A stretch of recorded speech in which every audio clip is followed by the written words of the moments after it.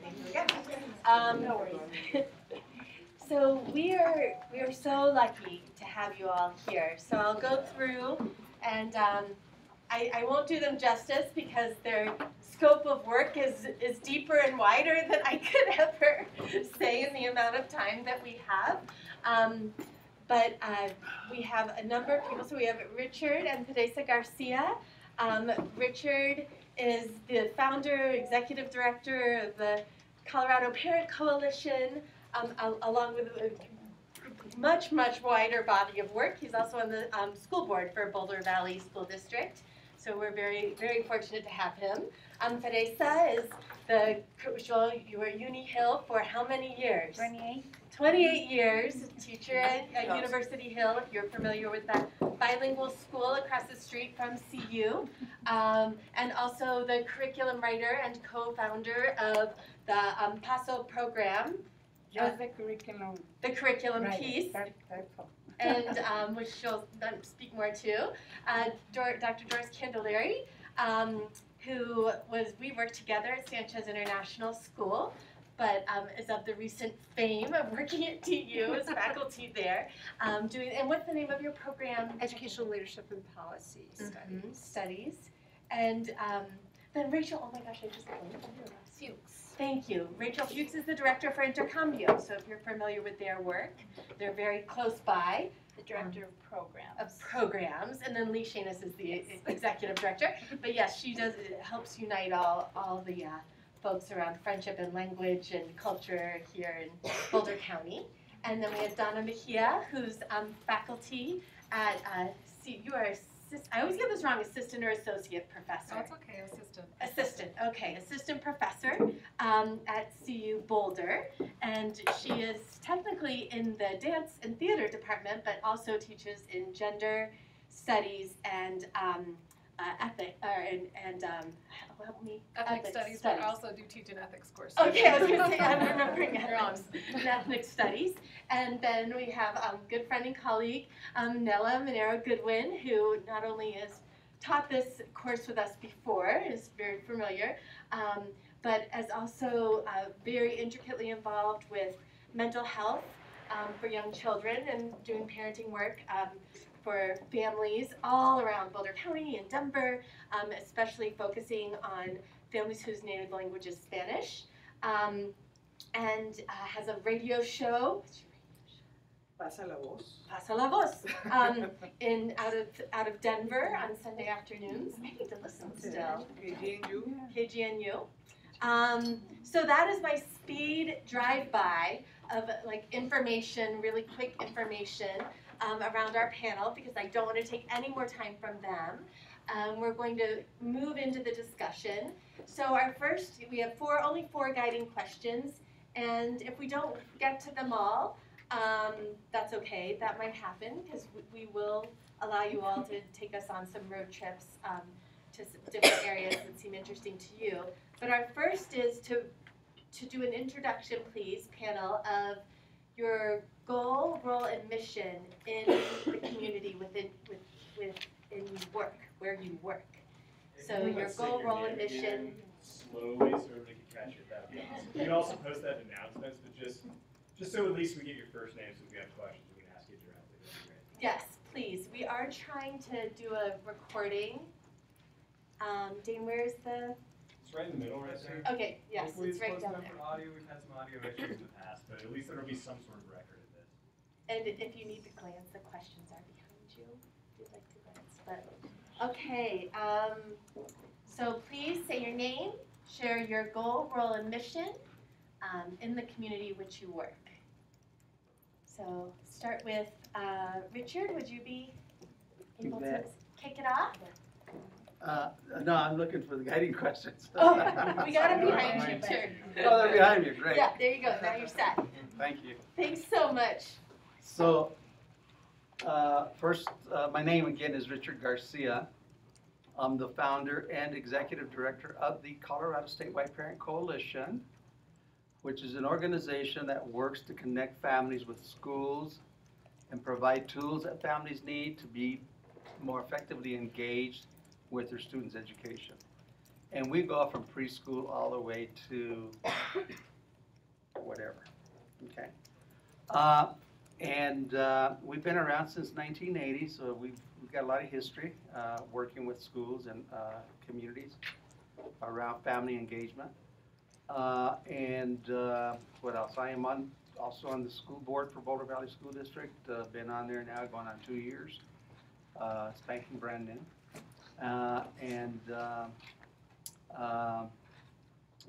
And Teresa will probably talk a little bit about this, but I was also a trustee for the Community Foundation serving Boulder County.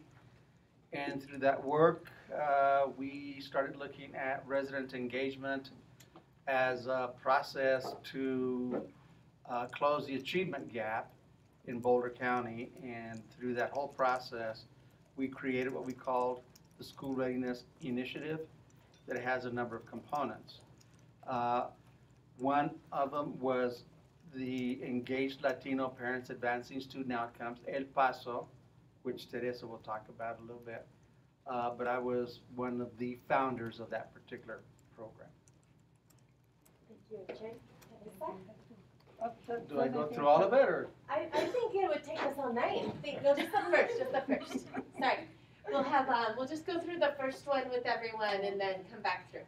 Okay, so, sorry, I didn't look it up. Teresa, being a teacher forever, you have to stand. Good evening, or good afternoon, good evening.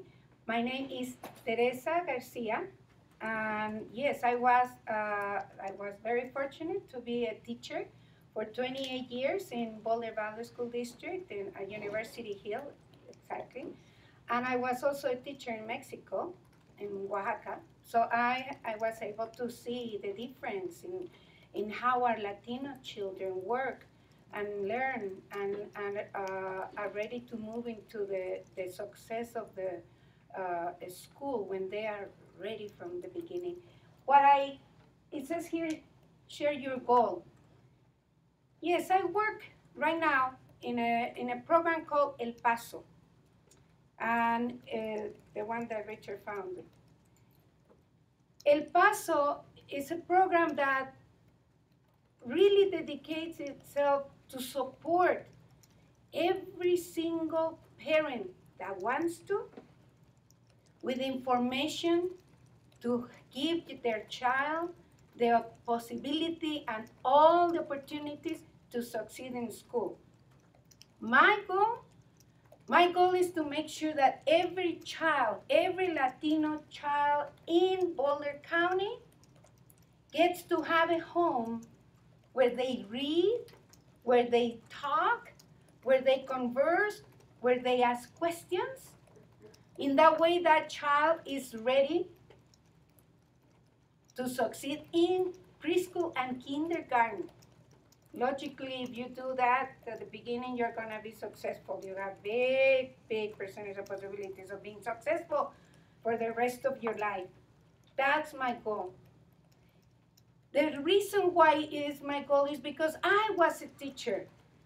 And as a bilingual teacher at University Hill, I had 50% of my students who were Latino, Spanish-speaking students, Latinos. And I have the 50% of my students were English speakers, and those could be Anglo students or African American students or Latino students who only speak English. Throughout the years, I will pull my hair, I will go nuts trying to figure out what is going on, why our kids are not doing better. And guess what? After I retired, I think I found the answer. So, there. Thank you so much. Oh, good evening, everyone. Thank you so much for inviting me tonight. It's so fun. I guess when you think about what is your goal, your role, and your mission, and this opportunity to just sit for a minute and say, oh yeah, what is that? I want to just reflect back on Doris Candelarie, formerly was the principal at Alicia Sanchez International School. And, I can say, and currently now I'm in faculty at the University of Denver teaching teachers how to then become principals. And so, my goal has always been in education. I've never, even as a teacher, I was a teacher for oh my gosh, now this really dates me. I was a elementary teacher for 10 years, a middle school teacher, back and forth for around 2 years, and then became an educational leader from there on, but 30 years in public education. And my goal has always been breaking the cycle of poverty through education. And within that, though, you know, always having this mission around engaging parents and family and community. And it's so fun tonight to see Richard and Teresa because, and also Rachel from Intercambio, as the principal at Sanchez, I had partners with Richard's Parent and Family Coalition, and then with ELPASO, and also with Intercambio. So that piece around the mission of engaging families, I have to say I never have ever met a parent who didn't want the best for their child. Even in their worst place in their lives, you know, even at their darkest moments, they still always want the best for their children. And so I would have to say in my role, you know, as an educational leader and teaching educational leadership now, I'm always focused on how can we partner together to achieve that ultimate goal of every child being successful. And I would have to say, especially children who haven't had all the opportunities that other children have had, or who have circumstances in their lives that prevent them from accessing those opportunities. And so figuring out how to break down those barriers that we have in our systems so that they can access those opportunities. So that's what I would have to say regardless of the role. It still always comes back to breaking that cycle for me. And having worked with Ashley at Sanchez, you know, building a family resource center that still exists today. I mean, 10 years later, sustainability is a huge factor in all the work that you do, whether, you know, in leaving that legacy. So that's what I'd have to say. Doris, Candelarie. I'm Rachel Fuchs, and I'm with Intercambio Uniting Communities. Our vision is communities where all members communicate, connect, and succeed. And we are looking at partnership and parent involvement, or student success really through the lens of parents. So supporting adult immigrants to learn English, to connect with their communities, to feel empowered that they have the right to connect with the broader community, and also navigate systems within those communities. And for a lot of folks, those systems are connected to schools, so school districts. We provide this English education through volunteers. So we train volunteers to teach English, and the reason we do that is because we know that communities are stronger when all community members have an opportunity to make connections and cross-cultural connections, whether that's ethnicity, professional background, country of origin, economic status. All of those are cultural groups that we feel it's really important to aim to build bridges. Hi, I'm Donna Mejia, and I've been sitting here listening to these articulate people trying to figure out how to, in a nutshell, tell you what the hell I am. So here's my stab at it.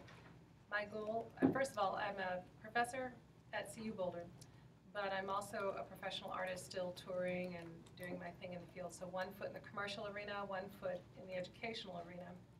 And I also straddle a couple of disciplines, so I'm very interdisciplinary and intersectional in how I proceed with my research. My research deals with fusion and overlapping identities. I myself am a person of mixed ethnicity. I'll let you figure out that mystery. And I have been, I would say my goal as an educator is to foster in very real, grounded, and tangible ways multiple intelligences. My goal is to create evolved humans who are capable of having a somatic intelligence about them that matches their intellectual and cognitive capacities. And so I do that through many means, and I have a philanthropic wing for my work called the Sovereign Collective. So you can go to the Sovereign Collective at donnainthedance.com. And we are Movement Arts, and I'll read so that I don't ramble. We are a movement social arts action collective, and members have pledged to elevate social consciousness towards a reverent connection to the human body. The project began as an effort to mobilize concerned citizens around an issue that can seem too large for an individual to take on, sovereignty of the human body. The collective was founded in Northampton, Massachusetts, and now operates as a network of individuals across the country. We address transgressions against physical self-determination that manifest across international, cultural, religious, political, and economic lines in a multitude of practices. Anything from genital mutilation, legally sanctioned infantile marriages, elder abuse, sexual servitude, censorship of sexual information, slavery, honor killings, media-influenced distortions of body image, domestic violence, military torture, inaccessibility to affordable health care, forced medical intervention, or end-of-life management, and the list goes on and on and on. So, secretly, I'm a dance instructor, but super sub-secretly, I'm a political activist about the body. Give us that website one more time. Yes, my website is donnainthedance.com. In the dance, and the tab is the Sovereign Collective. And now it's time for me to shut up. Well, my name is Marinela Maneiro-Goodwin. I am a psychologist. I helped to teach this class last semester. Last semester, yeah. It was fun. Now I am in this side of the room. I think, thinking about everything that people say here, I will say that it's a part that I dedicate my time, working with families, especially with Latino parents, in develop and understand the social emotional piece in their children and in themselves. I believe that, of course, every single thing that we said here are so important, and we need parents that are present, they are centered, they are connected with their children. And that is part of my goal. I teach parenting classes, and I love to teach something that you can also research is parenting from inside out. Is try to make sure that every child not only have the opportunity to learn, but also have an adult in their life that can understand them, they can connect with them, they can also reinforce what they are doing, make children safe. That is why I have been teaching, like I said, parenting classes, and also I am a therapist for a program here in Boulder County's Community Infant Program.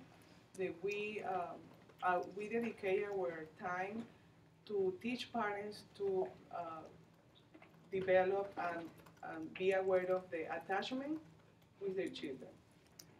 And we know that is the base for everything else.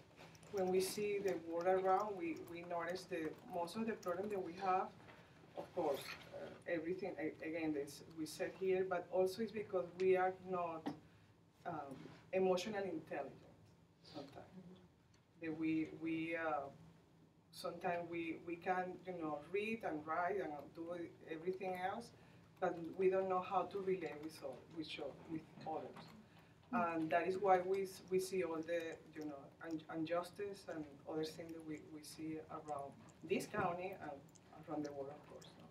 That is my role, how I can support parents, especially the Spanish-speaking parents, to parenting from inside out, to connect with their children, and to be aware of their emotions and how that impacts the children now and in the future. Okay, I'm going to just bring up the next question. Thank you all so much.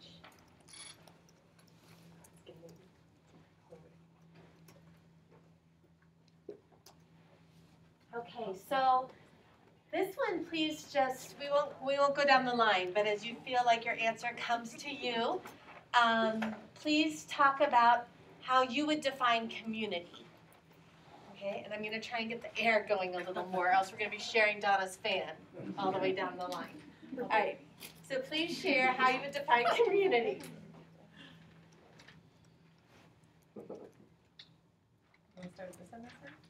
Whoever's ready, jump in. Who's Well, ready? I think I'm the oldest guy here, so Okay. I'll do I'll that. let you go. Thanks, Richard. Community, for me, I define it as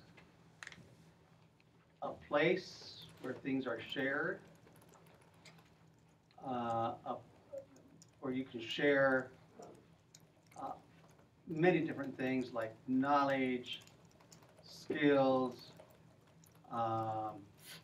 you help each other out, you help your neighbor, your friend, your family,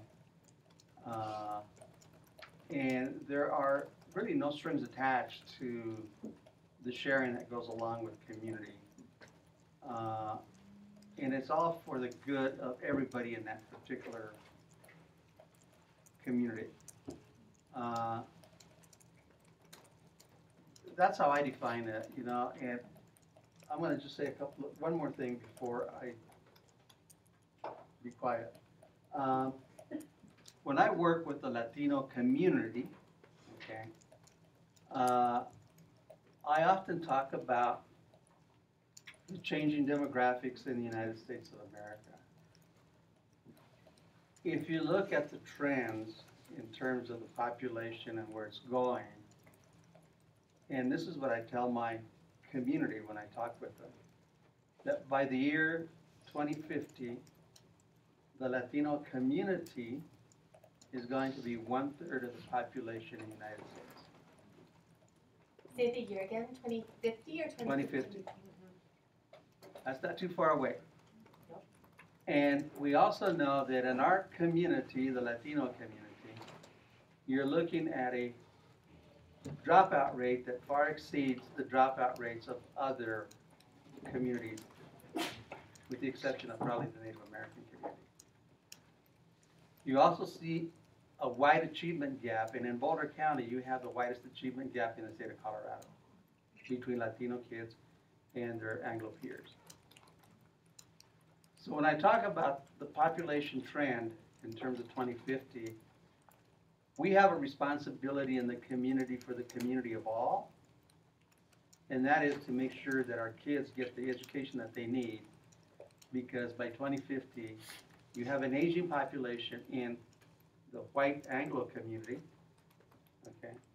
And if we don't educate these kids and do a good job about it, we're going to be losing out, because we're going to need more teachers. If you look at the teaching pool in the state of Colorado or in the United States, it's declining, it's decreasing. So you're going to need more teachers, you're going to need more lawyers, you're going to need more doctors, scientists, all of that. Who's going to fill the void if it's not going to be the Latino community? So that's something that I just wanted the group here to know, because that, to me, is also a self-motivator in terms of light bulbs going on, in terms of parents, you know, that may not know that information, and they say, oh, wow, I have a big responsibility to the community. And that is to make sure that my kids go to school, they learn, and that I participate in the activities of the school, and I do all the good things that I need to do to make sure that that child of mine finishes high school and then goes on to be better and do wonderful things in society. So anyway, sorry. Wonderful. No, thank you. If I could just piggyback on what Richard said, I like what he said about the no strings attached. And I think of community as a collective. And there's this collective, and whether it's, you know, a community that's a family, a community that's a neighborhood, a community that's a classroom, a community that's a school, that there's voice and opportunities for engagement. And I also think of this collaborative efforts that go on around it. And then I would also add that as far as schools go, I used to always say, so goes the school, so goes the community. And that if you don't have a relationship with your community, both ways, it's a two-way street, that the school is engaged with the community and the community is engaged with the school for the greater good. So there's this greater good element related to that. And then I think about community, and I think about what somewhat is attached to it is the word partnership. So it's the communities and partnerships, and you know that your work with the littles, as I call them, and the work with the littles, if that's their first experience with a community for a lot of parents and families. So, you know, they might have a church community and they have their neighborhood community, but that organized, systemic community. So it's such a great opportunity to reframe maybe some notions that they might have of what a community is. I want to go Please, ahead. Teresa. Okay, so I love that definition also. For me, community is like a puzzle. It's like an organic puzzle that is moving and transforming constantly, because that's what's happening to our communities. And every one of us has a piece, and we all want to be part of that puzzle. We want to form it. We want to make sure that our work, our part, our piece actually integrates and makes it even better. But there are a lot of pieces missing. In a community, there are a lot of pieces missing. Or there are pieces that don't fit. Or there are places in the puzzle that don't allow any more pieces, even if the pieces are still around. To me, a community brings within the possibility of being better. It's not, well, we're just gonna let that guy come in because he's gonna make it better. No, I'm already part of the community. I have to make it better. And that person wants to come, let's let it be in here. And hopefully it will make it better. And because it's organic, it's constantly transforming and changing, and it's constantly requiring of all of us to move with it to a better place. To me, community is having each one of us with that little piece that can be emotional or mental or physical or work. It can be in any way. It has to be something that is going to make the place better, and it's going to make the people around, the pieces around me better. Have you noticed how when you are working in a puzzle, in the moment that you put that piece, the picture just comes to life? Can you imagine if all of us can go with that little piece and put it in? The little kid that comes in from the school and puts his little piece and can see that he or she has made that part, that classroom, that family, that playground, that zoo, anywhere, even better. That's what happens when you have a piece that completes or adds to the picture of a puzzle. We are a community that requires, that needs all those other pieces. So we need to be more open, and many of you look like you're an amazing group of educators.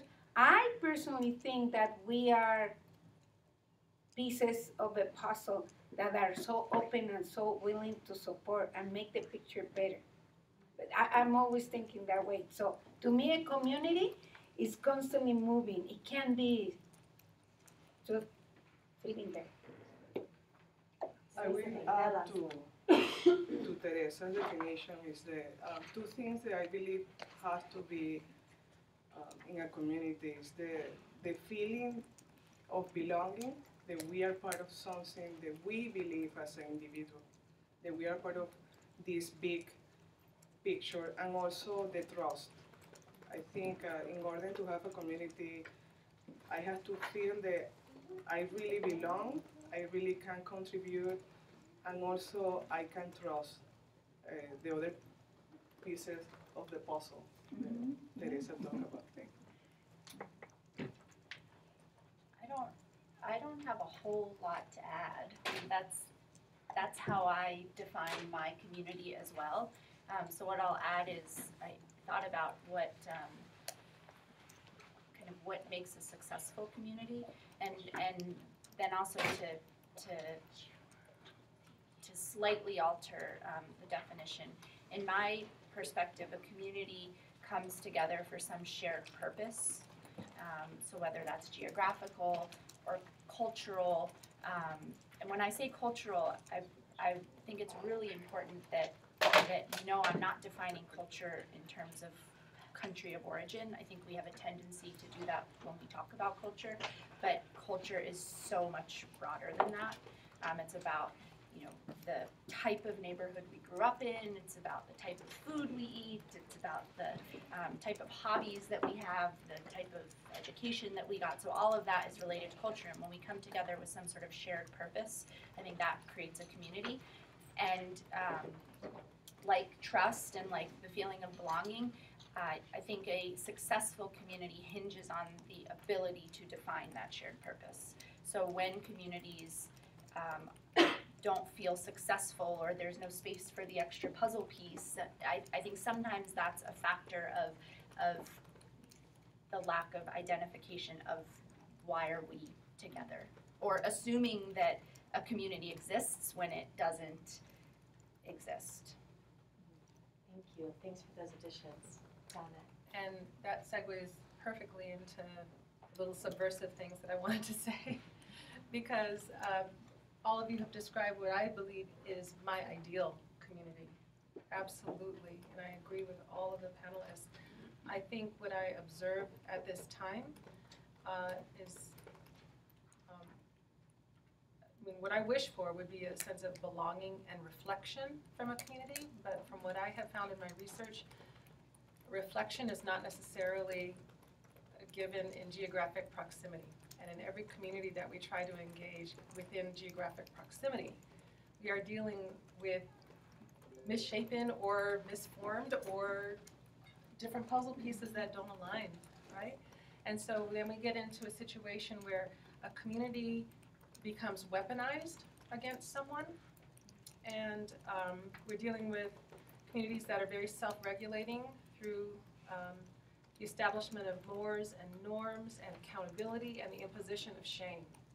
And so when you're getting to communities being weaponized because people don't fit in, that's when we're dealing with humans not rising to the occasion of supporting each other and being their best. And so for me, community is about reflection, even if that reflection is not in your immediate proximity, and the ability to know that you're not alone. And sometimes it means helping community members understand that even though they may not reflect everything around them, that's saying this is the norm, this is the norm, this is the norm, this is the expectation. You as an educator have a way to say, I see you. I see what you're interested in. I see what you crave. I see what you need. Can I help you start some investigations, and to involve parents, or to let people know that communities should be breathing organisms that are constantly stretching and growing and changing and umbrella-like rather than union forming. Thank you for those additions. So, Dana, I think it would be this place, I'd love to open up to the class if there are any questions or detours you'd like to take before we move to the next. There's so much here, but if there's something that you all are thinking or would like to ask, give you that opportunity.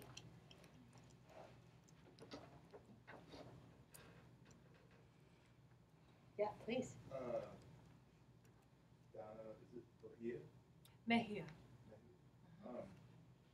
You were talking about reflection and geographic proximity. It sounded to me like you were like, your goal is to promote like more empathy within the community. What are some ways that you go about doing that? Definitely bring people to the commonality of being physically embodied. And so dance is like the great equalizer, because it doesn't necessarily have to do with athletic talent. It has more to do with the courage to express and bringing people to the table for that conversation and giving them the courage to find their way through a classroom of moving means that they are managing mathematical complexity of music, coordination on a neurological level.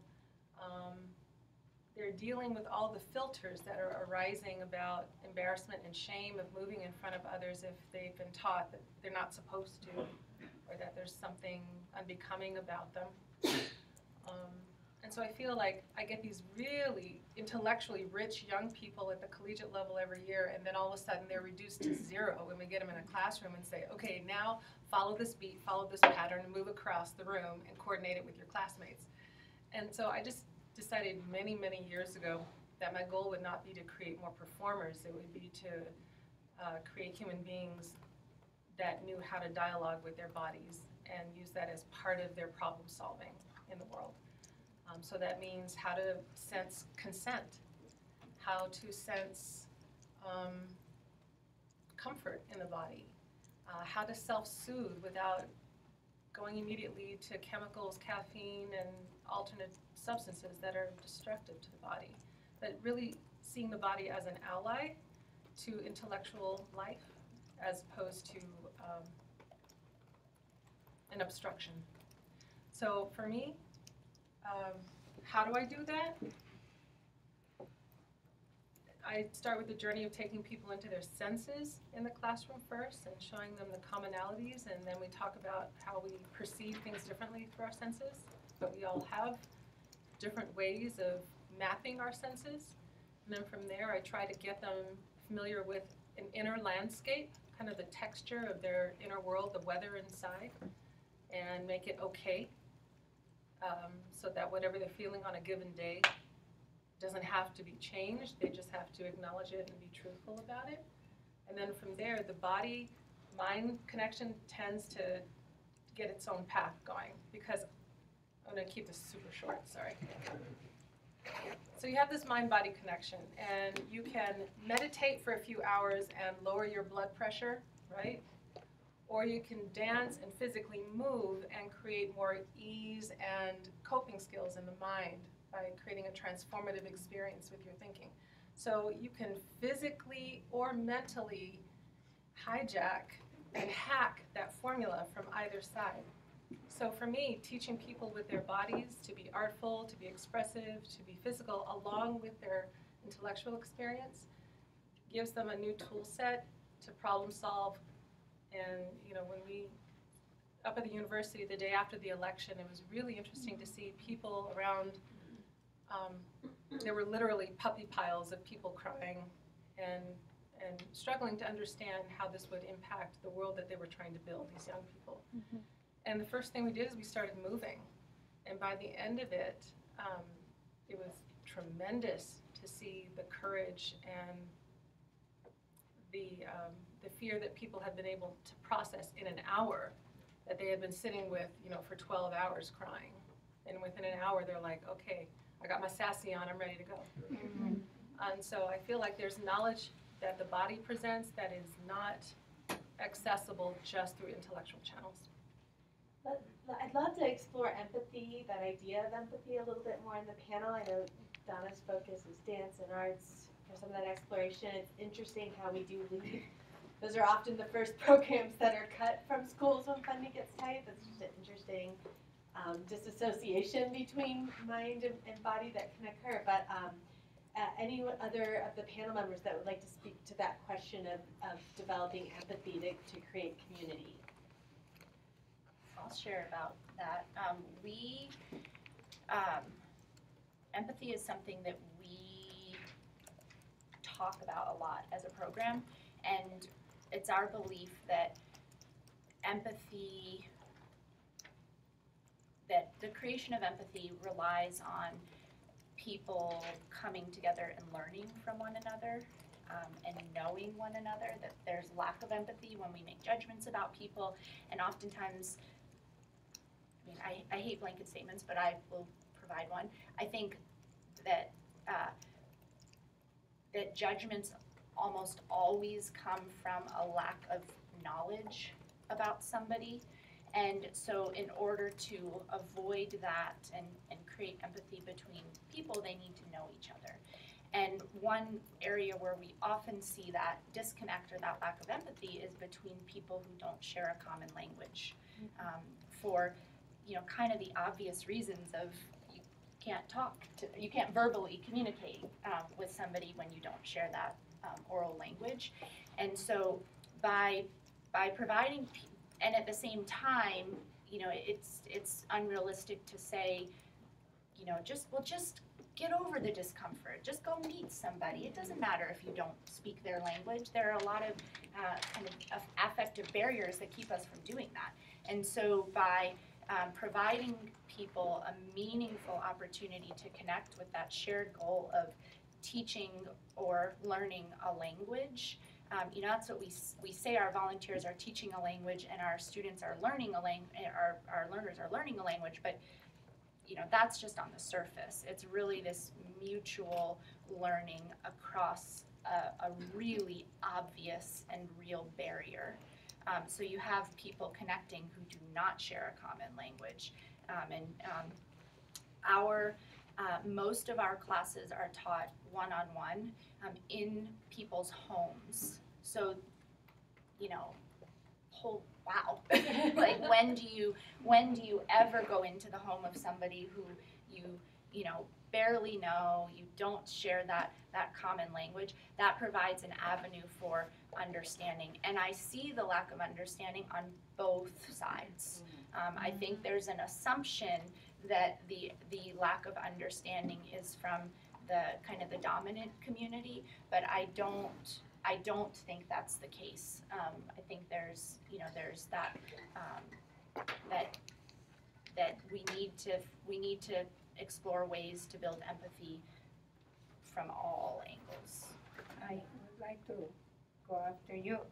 You know what? In my experience as a teacher, I always notice, and very similar to what you just said, that if you have two kiddos or two parents or two human beings, and you put them together with a common goal, we have to finish this event, we have to prepare, and they don't speak the same language, or they are not in the same grade, or they are not even at the same school, and they have to work through, not because the objective is for them to get to know themselves, to try to solve a problem is a bigger issue. And as they are trying to solve the problem and finish and get to their goal, they go through those stages that first is the awareness. Oh, this is another person that does this differently from me. Speaking or dressing or looking, skin, whatever, accent, it doesn't matter. After that comes the knowledge, not just the awareness, but the knowledge. Oh, I see. I know why, well, we don't know yet, but I know why you look that way. I think you come from a little bit from here. I'm not going to say anything. You come from this country or that country or whatever.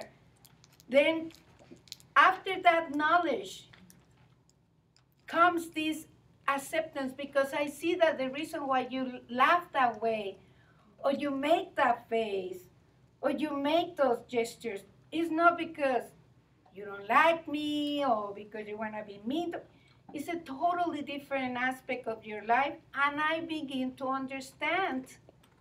So before you have to accept, or you want to accept, it's logical as human beings. You want to first, oh, you are here, and I'm acknowledging you.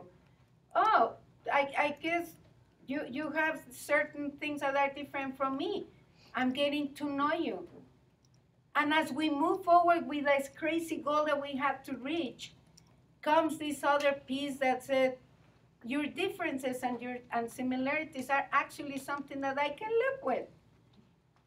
And then when you finish the project, doesn't matter what, you become sensitive.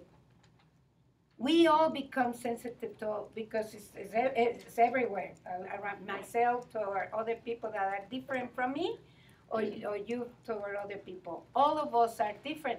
And not getting to know the other person with other goals, that really in my classroom, year after year, and as an assistant principal with our parents, year after year in PTO meetings, when parents of other cultures were, oh, we wanted Latino parents in our committee, but now they're here, I don't know what to do with them.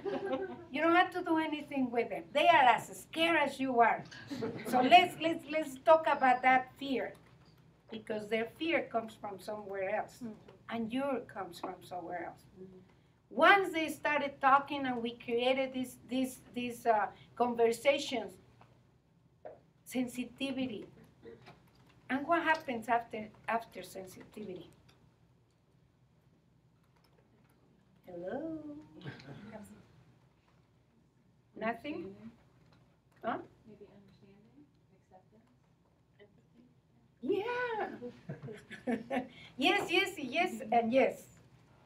You can't help it not to do it. Yes, you're right. Sensitivity brings it's empathy that I worked with somebody like that. I understood if we took the time not to get to know us, but to try to get that goal reached. And that took us to that point. It's very important that even young kiddos see us doing that. I'm going, as kiddos, look at us. We have to show them how sensitivity looks like, and how respect looks like, and how patience look like, and then the kids are gonna learn from us. And they're gonna go through their own stage. You know, Oh, can I jump to Nella? Sure, Richard? go I ahead. know, she's been No, holding on. I, you know, empathy is a topic that we can have another panel to talk about. The entire night. But I will say that in my experience working with parents, I believe that empathy is a skill that you learn, and you start learning that at home.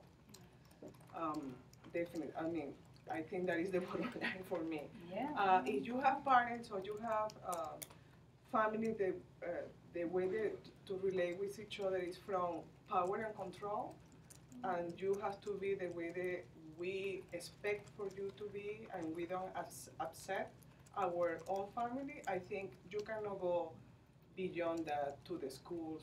I mean, it's going to take more effort.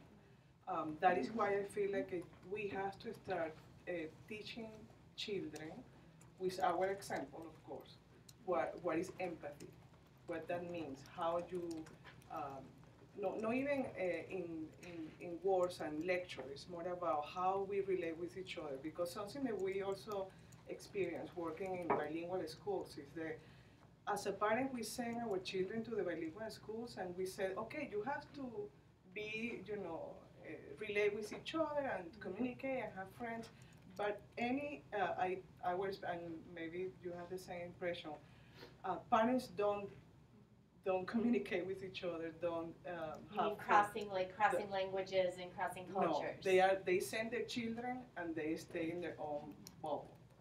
And I think that is why I feel like empathy is the root of any kind of communication, respect, no judgment, etc.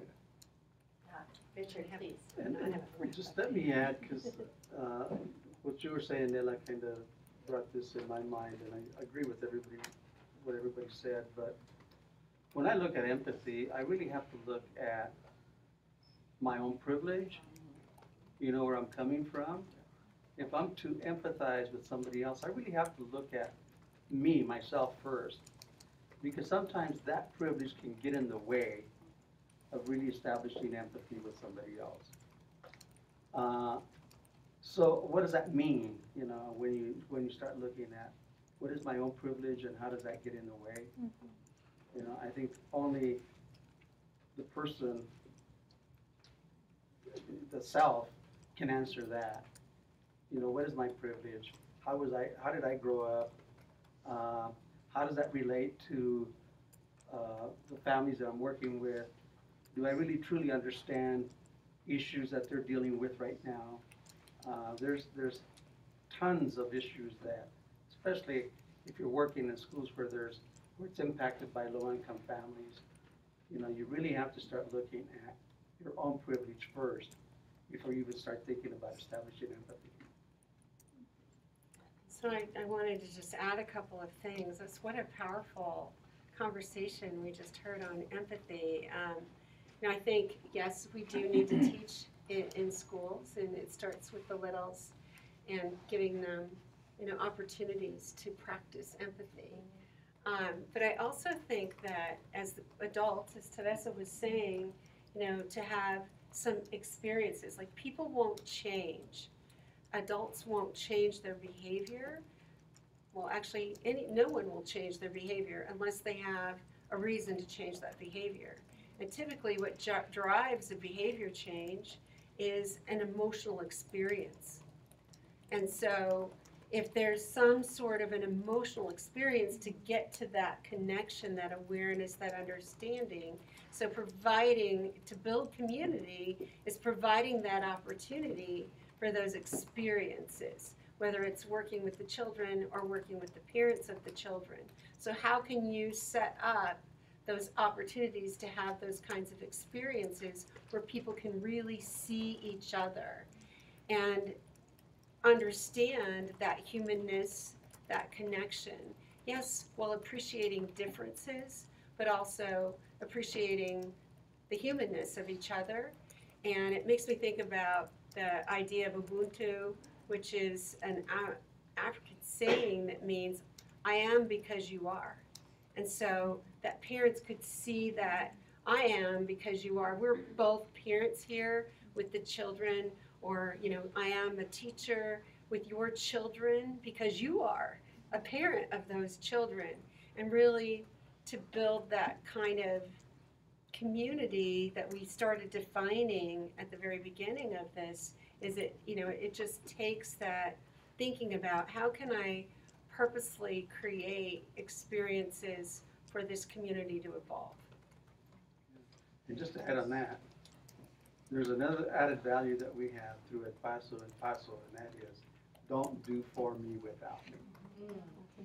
Richard, that's a really important point. So, we've talked a bit about our intentions as teaching in terms of really connecting with families through not telling their story for them, allowing them to tell their own stories. And so can you speak to that idea for just a minute? Absolutely. I know we've had some experiences here in this district and also in this county where we meaning good people, wonderful people with beautiful intentions, but they're, because one of the things that we do is we talk about grass tops and grass shoots and then grass roots. So when you're looking at grassroots and you're looking at grass tops, who are the ones that are making decisions? If it's not the grass top, meaning your school superintendents, your board of education, those types of folks. They're making decisions that affect a lot of people. But they make decisions in isolation because they never go to the grassroots and they ask them, what really do you need? Or can you come to the table and help us develop something that would really work for everyone? So we're failures in that respect, that we don't involve families at the very beginning, at the very get-go. It's only afterwards that we start thinking, wow, I should have asked you, what is it that you needed? Because, and I know this happens a lot in our school systems, and I often talk about, if you're going to have a party and you create the party and you design the party on your own, you're not going to have a whole lot of people come to your party. But if you create a party and you invite people to help develop the party and create the party with you, you're going to have a lot of people come to you. Look at quinceañeras as an example. Quinceañeras in the Latino community are created with a lot of people involved. There was just a quinceañera a couple of weeks ago that my wife attended. You know how many people were at a quinceañera? 600. Wow. At a quinceañera, 600. But that was not done because that family was doing it by herself. It was a community that created that quinceañera. So, you know, so when I say do for me, don't do for me without me, that's what I mean, you know, bring people to the table from the very, very beginning and include them in the process. Why is that important for teachers? I'm asking. Rhetorical. To make learning experiences meaningful. Right. And ownership. And I heard someone say trust. Yeah. And commitment. There you go. So if you have a community of families in your classroom and you want ownership in whatever you do, you really have to involve them in that process, whatever it is, okay? And I know there are certain things that obviously you can't involve them because the curriculum is set by a higher authority, you know, and you have to follow curriculums. But there's certain activities that you can do and then bring the families and help them, or have them help you in the development of those kind of things. Dane, did you have? Sam, I think Sam had a question. Sam, you have a question? Okay, great. I realize it's been partially addressed, but I just think it's worth asking it. Also, I'm very conscious of the fact that I'm a cis white male, and I come from a lower middle class background, but I want to make a difference, and I don't want to do it without overstepping my boundary as an ally. How should people who want to identify as an ally operate so that they don't appropriate or step on another culture's struggle? Now for a resource for you. Yeah. There's an article, So You Call Yourself an Ally, 10 Things All Allies Need to Know, which it's on everydayfeminism.com. But this article brings together several other resources internationally of how to engage a community and yet not assume to speak for the community. And the number one thing that is said across all the research is listen first. That your listening skills are a more powerful weapon than your speaking skills when you're outside of your own birth community. That listening first is being an ally. But again, the name of the article is So You Call Yourself an Ally, 10 Things All Allies Need to Know. So you can Google that and pull it up. It's a free PDF you can find online. What's your name again? My name is Sam. Sam. What you just said just now, I think, is the first step. Really, is to acknowledge your own sense of being, your own privilege, if you will, and then start from there. I think that's going to give you a whole lot of trust and maybe develop better relationships with your community. If you go in there with that thought in your head saying, hey, I'm a white, middle class, whatever you said, male, but I want to do something. I need your help. You know, I think if you just acknowledge that, I think you're going to have all kinds of people trying to help you. That's somebody back your book. I'm just curious. Several months ago, I was having breakfast with my mom and her peers that are 82, and I asked them the question,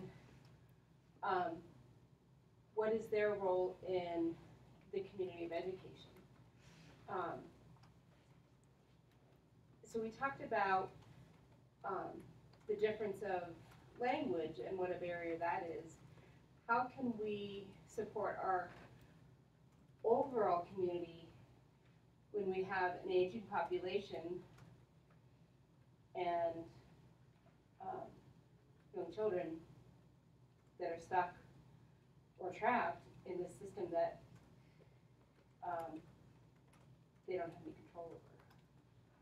You know, expectations of what, you know, adults think children should have or be, and they're not there, and what kind of conversations would you have with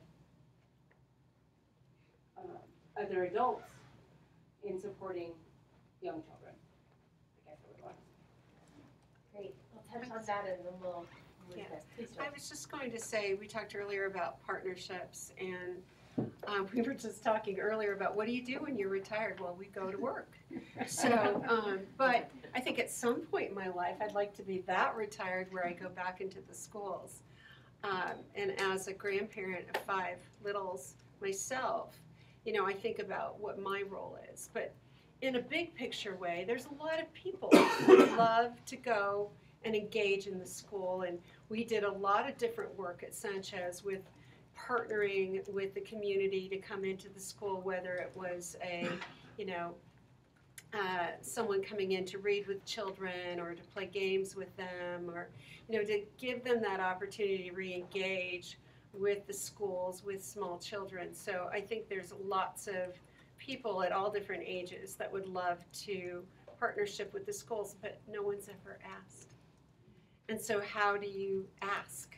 How do you go out there and say, hey, we'd love to have you come join our school? Or, and maybe, it, you know, sometimes grandparents don't get that ask even for the, you know, the school that their grandchildren are in, if they have that availability.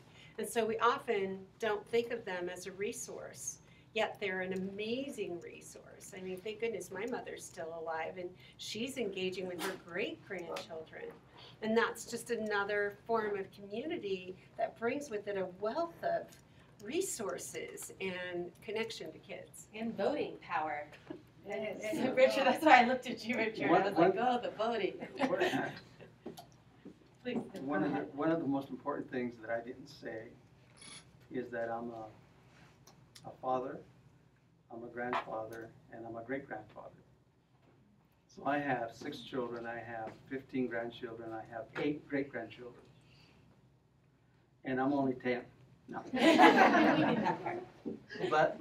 But that's a great question you asked as it relates to the elders, you know, because in different communities, you know, elders are respected. They're held as high, in a very high esteem, and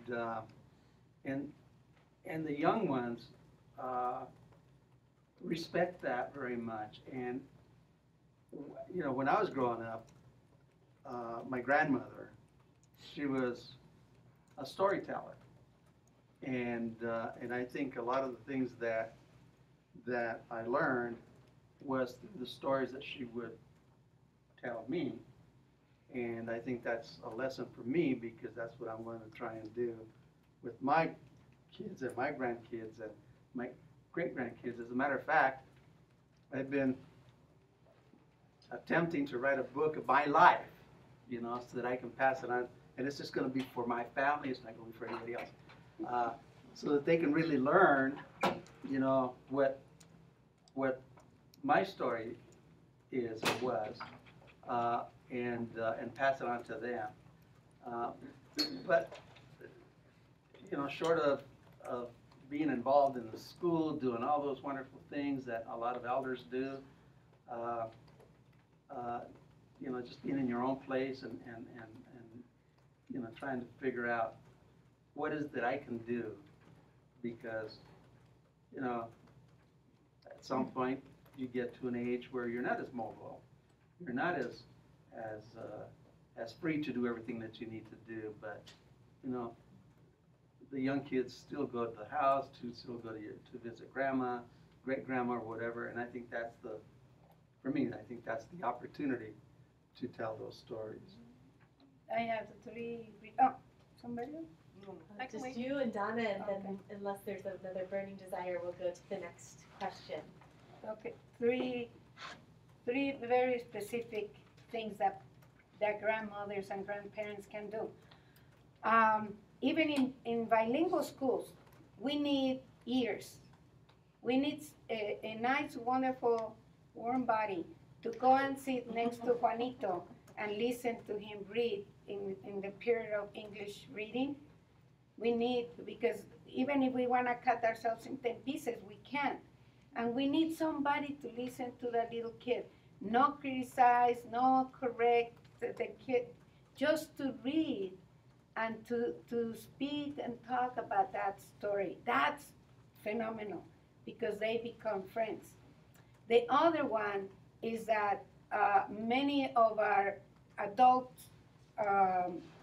years in this society and many, many others, and I know Richard just said about societies that are very wonderful with their elders. However, many of our societies are not. So we adults have to give, again, the example, or have to give that respect, and have to listen to our grandparents. And in the schools, we have that, we used to have also, probably they still have it at Uni Hill, that program where the elders will come, whoever wanted, and tell their stories. Everybody, you all have amazing stories. Everybody has incredible stories to tell. And you can imagine how wonderful it is when you have a person from Russia, descended from Russia, or a person that says, yeah, I was in Germany. And the kids go, oh, yeah. You know, they can't believe somebody's there. All those moments get lost because we don't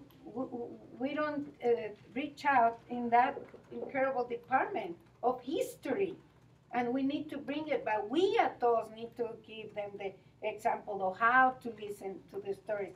And the other little part is that it's wonderful to have the elders being at the presentations of the kids. When we have, for example, today is a big play or something, and we have 2, 3 adults or elders, they see things that us as teachers or educators don't see. I have gotten, well, not me, my kids, my students got really wonderful comments from the elders because they saw their things, or they will tell the stories. Oh, when I was a little girl, we didn't do that. We didn't have all this techno stuff. We did this and that and that. The kids feel the excitement of history. So I love your question, and I hope you go and reach out and tell your relatives there is a lot to do, and there are a lot of little kiddos waiting. Okay. Donna, did you want to jump Just in a real here? quick, yeah, yes to all of the above, yes to all of it. And when I do a lot of community engagement and outreach performances that are free for all age groups. And what I always prep my assistants and my comrades to help me with is reverence and humor when it comes to intergenerational learning.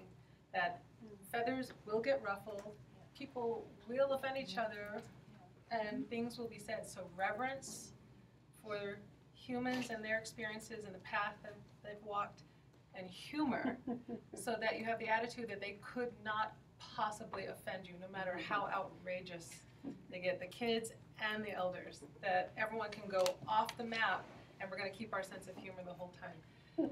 And with that, we have a beautiful saying that I got from my dance mentor, Letitia Williams, many years ago. It's a Ghanaian saying, when an elder dies, it's as if an entire library has burned. That makes me want to cry. That one got me.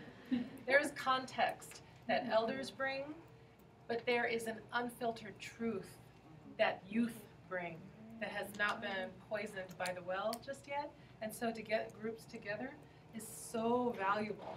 And to have those intergenerational exchanges, they're messy, but they're delicious. So I highly recommend letting truth, humor, and reverence guide you in those experiences. Wonderful. I think, yeah, let's do 4. I was going to do Dave. Should we do 4? Yes. So we're going to do question number 4 and explore that as we move towards the end of our time with the panel. So question 4 is, what is the responsibility of the community or your organization to student achievement? So we've had some small debates in class, and I know you all have spent more time on this in other ways, around like what even is achievement? So there's that philosophical piece of what is achievement. We might measure it one way as a state, but there's a lot of other ways that goes. But what we would like to look at is what is that responsibility of the community or the work that you're doing towards helping students succeed. Another way to take that might be, Yeah. we've done a lot of heavy reading in this class, where we've heard a lot about social problems and the ways that certain children are marginalized and the ways that income and language and ethnicity and so many other factors can get in the way. And as a classroom teacher, that can be really overpowering to think I've got to fight all these battles. What is the community's obligation to those teachers to be a partner or an ally? And what would you like teachers to know what's out there, what you can provide, what other people you know can provide? So I mean, that's a lot of stuff, I but I love think that, it's all sort yeah. of related to the same issue. We all want students to achieve. Teachers often feel alone. You're there to help. Yeah. How can the community be Right. an ally for Right. teachers, Yeah. right, in the work that they do? Is Peak to Peak Charter School represented here at all? I think we have someone who attended as a student. As a Well, student, Peak to Peak Charter School hired the Statewide Parent Coalition to help them develop a parent leadership team of Latino women. Peak to, and this is really interesting because if you look at the enrollment of Peak to Peak, it's pretty much white. I think there's about maybe 8% of the enrollment at Peak to Peak is Latino. But there's a couple of teachers at Peak to Peak that had the how can I say it, the wherewithal to want to do something because Peak to Peak is probably the best school in the state of Colorado, according to statistics and everything that you read, okay, as it relates to achievement. But they do have a population in there that is small, so small that if these kids are not doing well, it doesn't even register, okay? But the teachers and the administration at Peak to Peak says, no, we gotta do something. We gotta bring the families in to help us and help our teachers. So they created or they wanted us to create this parent leadership team so that they could help the team, parent leaders, come and tell their stories to the rest of the organization or the rest of the teachers as it related to what are some of the issues, those kinds of things. How can they be more helpful, So that's one way that this one particular school is doing it. St. Vrain Valley School District, anybody here from St. Vrain? No? So mostly Denver and Boulder. St. Vrain Valley School District also hired the Statewide Parent Coalition to develop parent leadership teams in all of their Title I schools. I think there's about 7 Title I schools at St. Vrain. So we did the same thing, and with the support of the parents, because I think the schools that do this, they get it, that teachers cannot do the work by themselves. They need help, they need support, and the only way to get it is to open the arms, and invite the people that they're really trying to help. This whole saying of "don't do for me without me" goes a long way, because that's what the schools are thinking now is, if we're gonna do for you, we can't do it without you, you gotta come and help. So that's one way, and we even did that at Sanchez when Doris was there. We created a parent leadership team.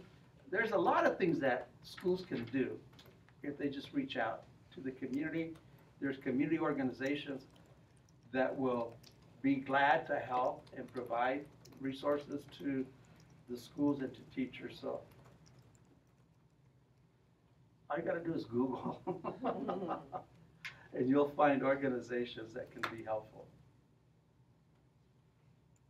Our organization, ELPASO, believes strongly in the work of parents. The parents have to be, and we talk about this all the time, the parents are the first teachers. Yeah, but if the teacher hasn't been prepared, nobody has taught the teacher, how is she or he going to do a good job? So our job is to give the parents the tools and the information for them to be able to start working with the little kid. And I'm saying working. I mean playing with the child, reading to them, singing, dancing, counting, explaining the world around, things that your mom and dad did when you were a little kiddo. And that's why you are here. And that's what we want for our families. If the families have the skills and information, they just go crazy and they really are like sponges. We have this incredible, wonderful program where for 3 years we get moms and dads coming to our training, and they get information about what to do with math. You know, counting as you keep and counting the windows, whatever. And all those activities that are just games and games and games, and read and read and read. I love to hear the parents when they say, I can't believe it, my child likes to read. Who knew?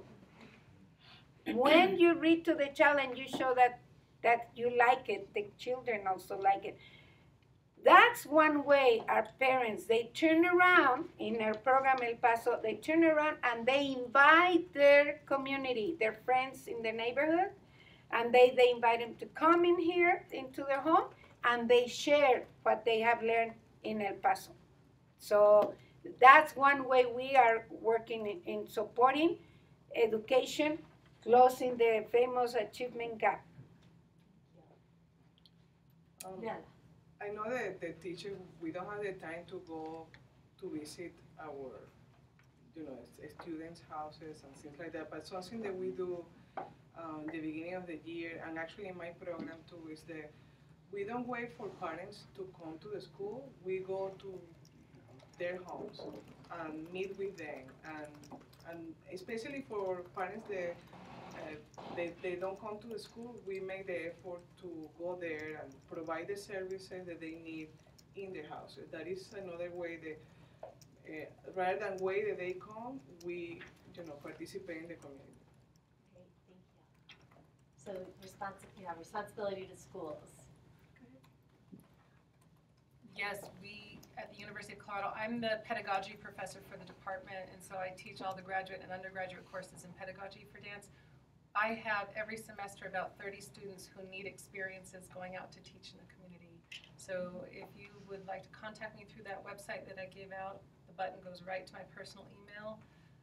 I have a team that would just love to come do cognitive development and movement exercises and performances for you, or to have your students come to us because we already have the facilities and the space. So we can usually facilitate either once we sign waivers and releases and all that good stuff. And then I have myself, team of one, always happy to come do presentations. I have a philanthropic company called the Sovereign Collective, so use us, please. And if we aren't able to do it, we can usually refer you to other organizations that we're connected to. My organization focuses on North African, Arabic, and West African dance mixed with hip hop and electronica, so it's a mashup form. So we do a lot of international hip hop and rap, but we have ballerinas, we have folklorico dancers, we have Irish step dancers, we have all kinds of folks in our realm. So please let me know if I can connect you with something. Overwhelm me, I would beg for it. Overwhelm me with requests. She's just such a great example of what that means, the partnership, and there you just have to ask. And so I think one of the things I'm most proud of in my educational career is the Family Resource Center, which ultimately became a 21st Century Learning Center at Sanchez, which connected over 200 partners with that school. 200 partners from the community, from a grandparent to the University of Boulder to Front Range Community College to Intercambio to ELPASO to, there's just, it's thinking about, yes, I'm a classroom, and then you, as the power of one in your classroom, create these outreaches, and then if your school's not that kind of school, then you go to the principal and say, hey, I just found that I could make all these couldn't we do that as a school? And then that grows. And so just that power of one teacher in one classroom connecting with your parents, the parents of your students, and then connecting with community, that how that could actually grow and then be that ripple effect that could affect a whole school.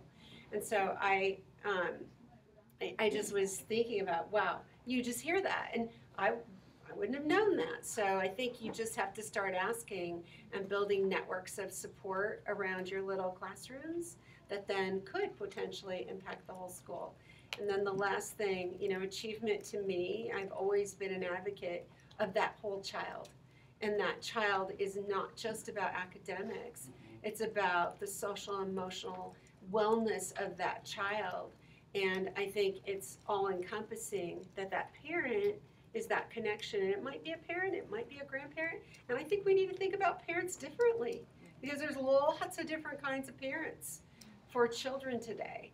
And we have to be really careful that it's not just mom and dad. No, there are two moms, there's two dads, there's one mom, there's one dad, there's grandparents, there's aunts and uncles. And so we have to really be careful that we're not just focusing on moms and dads kinds of things, because there's many different constructs of family today. And I think we just need to be conscious of that. I'll just kind of wrap up what I think what I think was said, and what I would believe is that community organizations really serve to fill a gap.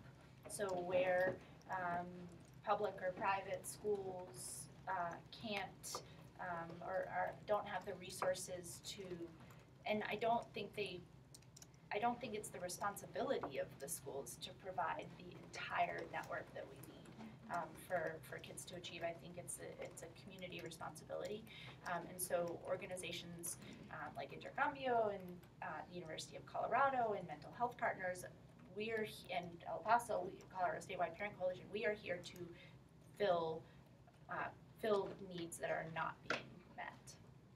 So as educators, you should see us as that. We wouldn't exist if there were not gaps that needed to be filled. You can Google us, Colorado Statewide Parent Coalition, and we do have a website. It's a good one. I've been looking at it while you're talking. Nice website. Thanks. Well done. El Paso also has a website, new one, just born like 3 days ago. So please look at it. The other thing too, just a little bit of statistics before we wrap it up. In the state of Colorado, there are about 450,000 children between the ages of 0 to 6 that both parents are working. There are 162,000 licensed child care slots in the state of Colorado. So if you do the math, the majority of the kids are not in licensed child care centers. They are in what we call family, friend, and neighbor child care homes. The family, friend, and neighbor network exists everywhere. If you do the math, there's about 20,000 FFN providers in the state of Colorado. Many of them are caring for kids, and they care for 2 to 3 or 4 kids in their home. These are the kids that are going to enter the kindergarten classrooms when they turn 5 years old. Many of them may not be ready for kindergarten because some of these particular providers do not have the training nor the skills to be able to provide a quality care system for them. What these particular FFM providers have is the heart. They want to do what's best for these kids, but they're concentrating more on making sure that they're fed and they're well taken care of. They're not thinking about social emotional development. They're not thinking about cognitive development. They're not thinking about all of these wonderful things that kids need to have when they enter kindergarten. the Statewide Parent Coalition developed a program called Providers Advancing Student Outcomes. PASO. It's not El Paso, it's PASO. And this particular program provides FFN childcare providers with 120 hours of training. When they finish the training, these providers are now able to apply and try and get the Child Development Social Credential, which is a national credential that puts them a step up in terms of their own skills as it relates to other family care providers. So these are the kinds of things that we, you know, when you're talking about filling the gaps and all of that, is what we started doing through the Statewide Parent Coalition, is because we know there's a heck of an achievement gap. Some people prefer to call it an opportunity gap. There are kids that are dropping out of school that are not finishing high school, and there are kids that psychologically drop out when they're in middle school. So when you look at these particular kids, often I have to ask and remind people is, you ask the question, who are these kids? Who are we talking about? And once you get the answer of who you're talking about, then I think you have ways to fix the issue and work on the problem. El Paso was born because we were trying to do all kinds of work to close the achievement gap in Boulder County. We were doing all kinds of wonderful things, but nobody ever asked the question, who are the kids? Who are the kids we're talking about? Who are the gap kids? If it wasn't low-income Latino children, that are the gap kids in Boulder County. So once we identified that, then we knew what we had to do. We knew that we had to create the El Paso program. We knew that we had to work with parents.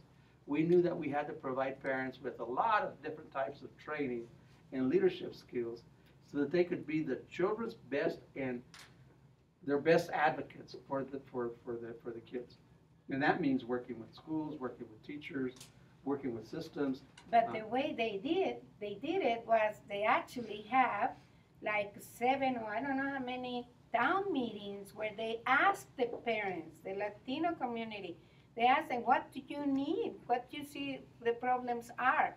So you see, even for the creation of El Paso, the Community Foundation followed their own advice. They went to the community and asked, what do you need? What the problems are? Please tell us. Anyway. Love it, love it. Great. We are exactly at 7:30. That is amazing, wonderful. Thank you all so much. Thank you. So I think I mentioned that all of these students are graduate students who will be graduating in August with their masters. Yeah, for university from Boulder Journey School, pro teacher alternative licensing teacher program that is in partnership with the University of Colorado, Denver, and their work is absolutely amazing. So we're very, very fortunate that they are working with young children and continuing in the field. Yeah, bravo. Great. Before we break, we're going to take a 15-minute break for everybody. If you're on the panel, you can definitely leave. But if you want to use those 15 minutes to snack something very quickly on the panel, if you have follow-up questions, Big request. you can certainly do that. Otherwise, we'll be back in here in 15 minutes at 7:45 to continue the class. Stretch your legs, maybe one grab something. I learned so much. So, I was just diagnosed with a degenerative muscular dystrophy. But in the meantime, my program that started is early childhood autism message. My dream is that we start licensing Maneiro-Goodwin early childhood educators. I